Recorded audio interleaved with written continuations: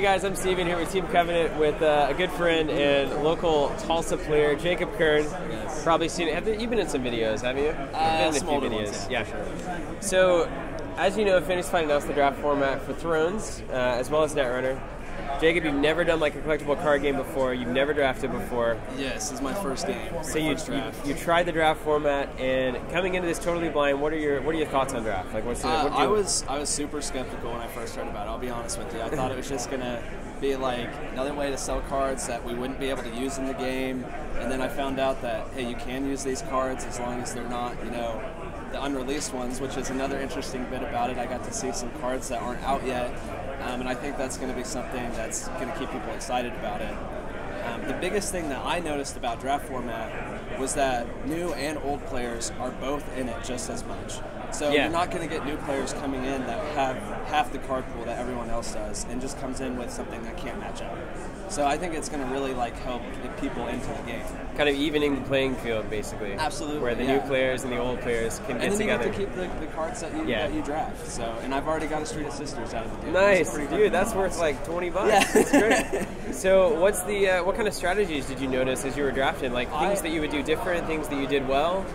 I think what I did well was taking that crazy guy that's plus strength for all the rose. The fanatical follower, man. Fanatical follower, man. Like as soon as I saw him in my draft, I was like, one cost, big strength, mill icon. Like I've got to get that. I ended up drafting 3 of them. I don't know why people didn't grab them. Yeah. But I was really going for just low cost stuff. I got an Iron Mines pretty early, and so I was like, I'm gonna do Greyjoy, I think. And I already had some Barrack cards, so I ended up doing Barrack Greyjoy. You always end up with some stuff you don't want. I mean, I had some Martell, some Tar cards that I just couldn't use.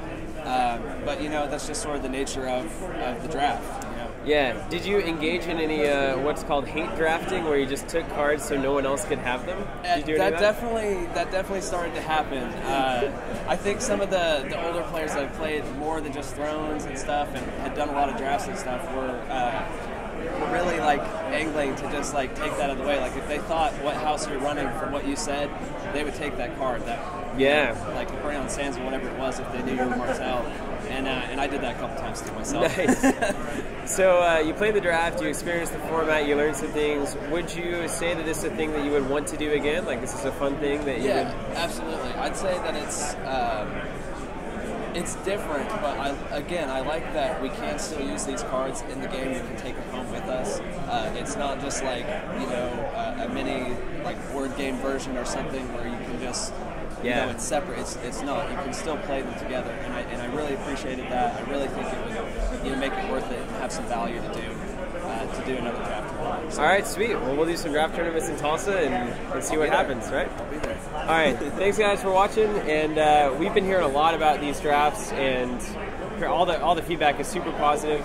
From the old CCGers who missed the draft format to the new players who are going to experience it for the first time. Seems like a big win for Fantasy Flight and these communities. So thank you, Fantasy Flight, for the draft format, and thank you guys for watching. We'll catch you next time.